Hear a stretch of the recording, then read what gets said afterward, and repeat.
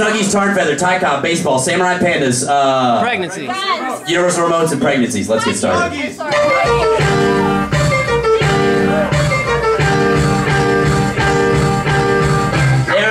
Sitting on my fucking couch. Look, I'm famous, I got a crowd, so I don't need a tour now. And so as soon as this fucking tour is done, I'm sitting on a fucking leather couch with a universal remote that's as big as a gun. Yep, it's gonna be big just like this, and when I wanna change the channel, I gotta cock it back like a 50 cal bitch.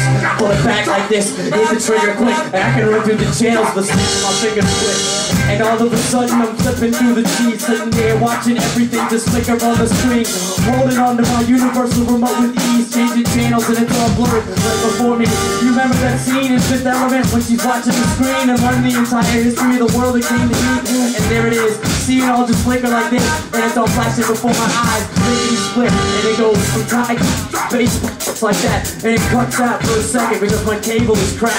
And that's okay, I forgot to pay it way back, and so Time Warner tried to disconnect it back. But anyway, hold on 1 second for a bit. I start to fucking get brainwashed by all of this shit on some Clockwork Orange. Can't even afford a goddamn good cable signal, so I'm starting to get bored. I need some more fucking channels. Break my fucking eyeballs. Watching there, I'm getting bored of the TV. Where's my iPod? Holding on to every fucking thing with the screen, so I can touch it, plug it, pick it, pull it, hold it, and dream. And see, there it is. Next thing I know, it's all shit. I'm fucking looking at a History Channel. Remember when that was this? Remember when the History Channel taught you history, and the Learning Channel actually taught you other things than motorcycles see? Yeah, I remember those days back when PBS was great before cable went to waste. The only thing I fucking need to get by is SportsCenter, SportsCenter, SportsCenter, and PTI. And that's all. Fucking pumping in my veins. Addicted to sports and all other things because my favorite cable channel is books. Sit there, read the fucking page, take a look. But I can't read no books about baseball to get the scores, and newspapers are out of business, we all ignore. We're all said and done and leave it all by this, it's gone, dog. And so when it's said and done, I want something fucking fun, y'all. And so when I watch TV, I wanna see some fucking blood. 2 samurai fucking pandas with swords up, swinging swords, making a move just like this. Throw some fucking Jersey Shore kids and then call it quits. There it is, Jersey Shore sure great, but let's have Jersey Shore mixed with panda death, babe. Nobody likes anything more than animals gone wild with fucking 2 tattooed motherfuckers drunken style. So let's put them all in a pit, cover them up in fucking body lotion, watch them wrestle, grab her tits. And then we can give them all fucking swords like this, and we can swing with just 1 step from Roman kid. And there it is, 1 step away while you're watching 1,000 Ways to Die on PBS, babe. And next thing you know, it's gonna be live action, not Dancing with the Stars, Battle Royale, yo. American Idol will turn to American Gladiator, but not American Gladiator with tennis ball action, baby. It'll be fucking American Gladiator with a fucking battle axe cutting the head off of your neighbor. And who will fucking deny, because ultimate fighting is just 1 sword stab away from it, right?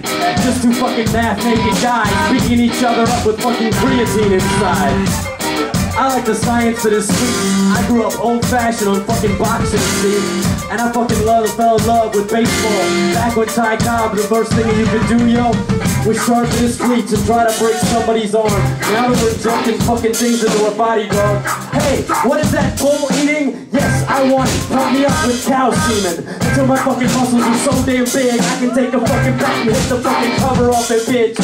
I love the natural when I was fucking 6, and now the natural's so natural with fucking HGH kids. And now it's pumping in our veins, so I fucking leave it off. This is political as I get, babe. I ain't gonna tell you who to vote for, dog. I'm just telling you that I'm fucking disappointed with baseball. But when I see some shit like I did last night, when the O's got the both off in 1 fight, that made my heart beat, cause I was born in fucking Farley and I fucking grew up in the sea. I rooted for the O's since I was old, and fell in love with Ricky when he stole all the shows. Oh, my favorite fucking Oreo was Joe Orsolak, but you ain't never heard his name outside this rap. Yes, he was a guy who nobody gave a shit about, but he was smiling, hard working, and swung strong. And it's all I really like. Guys who fucking work all day, swinging it right. See, I wasn't hit with the bless of the rhythm I fucking practice until I finally converted with what I'm spitting. So I started out with my raps as bad as any fucking wacky who fell in love with Big L 10 years back. And so I tried to make the best of what I got. I like them working class fucks, and that's what's up. See why everybody hates the Bo Sox? Cause they were working class and they did in the Yankees too, that's what's up. So I'm breaking it down. There were some other topics I was supposed to touch upon that. There was baseball. What was that last one that I was hit? Oh shit, it's pregnancy. Oh fuck, how could I forget? Yes. So, this is the most mind-blowing thing I've ever seen in my life. And this is Thomas. One day I sat down on my friend's couch, he turned on the TV and showed me a show I never saw. And on that fucking TV screen was something like, I don't know how I got pregnant or where is my pregnancy. This is an honest to God show where fucking girls don't need to know they got a fucking baby up inside their home. And then they're standing in line at Burger King Hut trying to order a fucking case of waffle fries. And then they're looking at the screen, something fixed for a bit. They're like, oh shit, I'm hungry as hell, bitch. And so they order an extra Big Mac and a fucking Baconator on the side of that. But then they just go, hold on 1 second, I gotta piss. They go to the stall and they give birth to a set of twins. What has happened with our country? That it turned to this for fucking entertainment, buddy? Shit, I couldn't turn away from the screen. I ain't judging you for watching it, fucking addicting, see? And I am staring there with my jaw dropped to the floor like you went to Waffle House at 4 a.m. in Bochum, y'all. And there it is, you're looking right at the screen, and you're like, holy shit, people exactly live like this? Fuck. I ain't trying to bum you out, but if you know you're pregnant on the fucking 8th month now, there is something wrong with your system. It's time to fucking take a diet or visit your sister and say, hey, can you keep me in check? Take me to the doctor, I think I need to get some shit all realigned and reconnect. Sit down, go to a baseball game and just eat some peanuts and shit.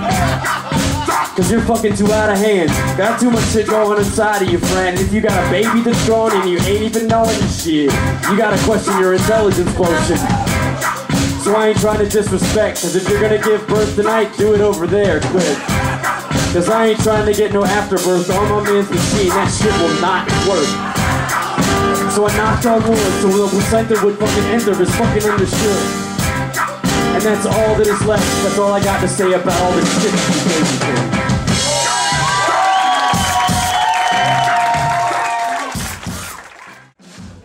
I can't believe I talked about sitting on couches and not talking about snuggies when the topic was starting. I can't believe it, fucking snuggies were invented. How about blankets? Let's just got blankets instead of holes invented.